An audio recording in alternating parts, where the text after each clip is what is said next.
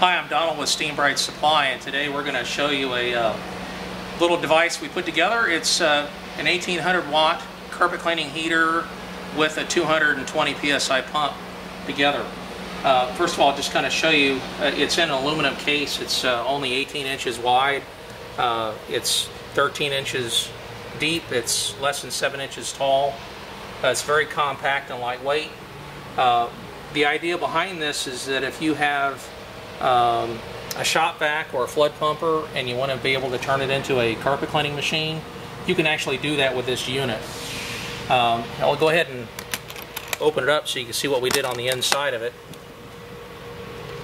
We've got an Aquatec 220 psi pump here, and we've got a Clean Storm 1800 instantaneous inline heater over on this side.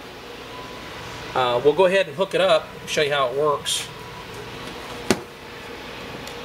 By the way, these clasp on this unit does come with keys if you ever want to lock it.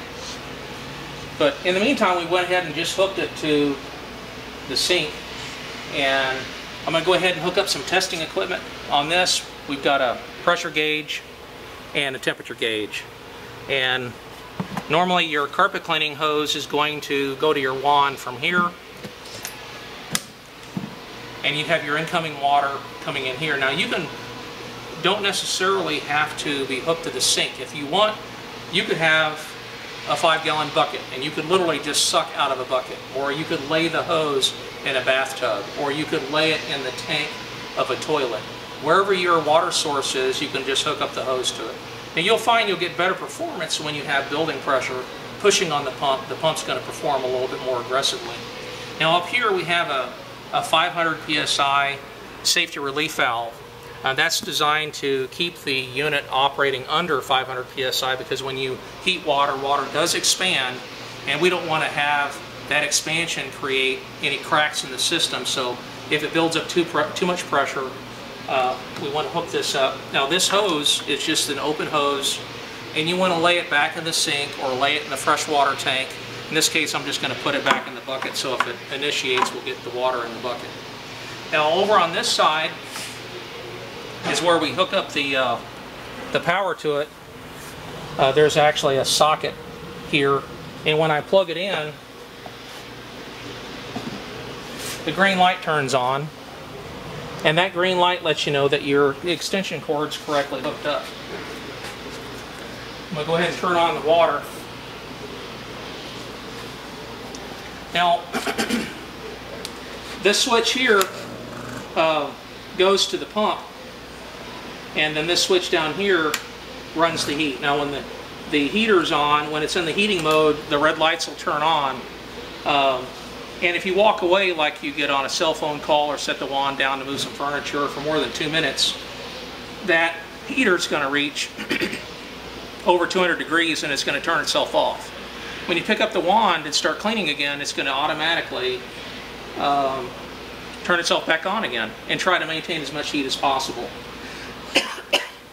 Now I'm going to go ahead and, what we put on the end of the hose, we have a number 2 jet. And if we spray it full time, we can see right away that the sink temperature is about 90 degrees. And the machine is actually developing 250 psi. That's spraying with an O2 jet full time. Now, let's give this 2 minutes to preheat. You'll know when it's done preheated because your lights are going to turn off. And then we'll come back and see how well it maintains the temperature, being fed with 90-degree water, spraying 100% of the time with an O2 jet. Okay, it's been 2 minutes now, and you can tell the unit is heated up because both the thermostats have turned the red lights off. So we'll go ahead and start my spray back up again. First of all, again, it does maintain 250 psi, and the first thing we're going to see, we get a lot of steam coming out of the unit. Right now, it's probably going to start climbing up. We were at 190 degrees when we started, and we're actually at about 175.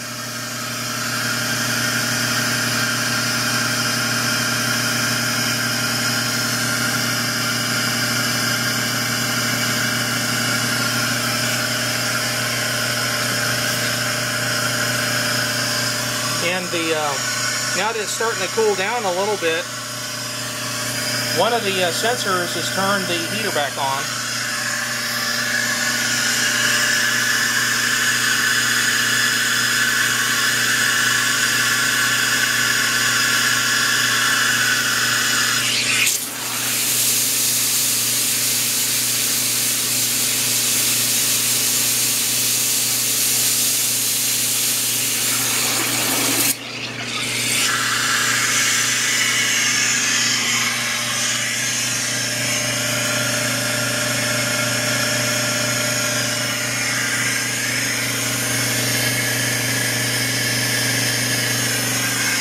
And now the water's cooled down a little bit more, your backup heater has turned itself back on to try to maintain as much heat in the system as possible while you're aggressively using it.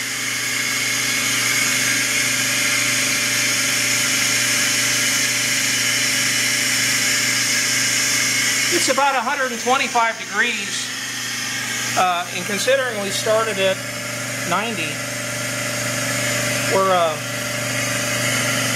35-degree rise.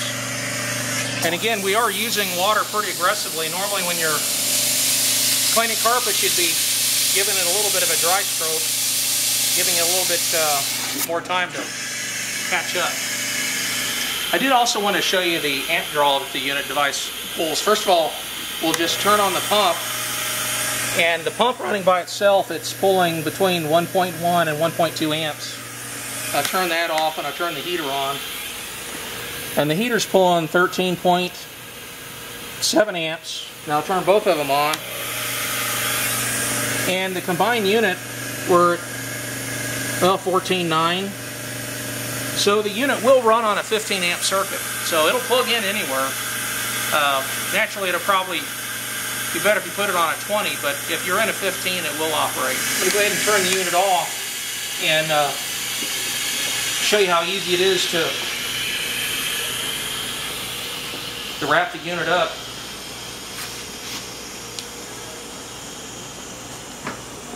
Literally, you can just unplug your hoses and cords. It'll take me a little bit longer to get it off the sink, but this comes with a strap, so it's easy to carry and transport. I'll have to go put it on the scale. It's really not that heavy. It's probably about 18 pounds, just guessing, but we'll post the correct weight on the website. Anyway, thanks for watching.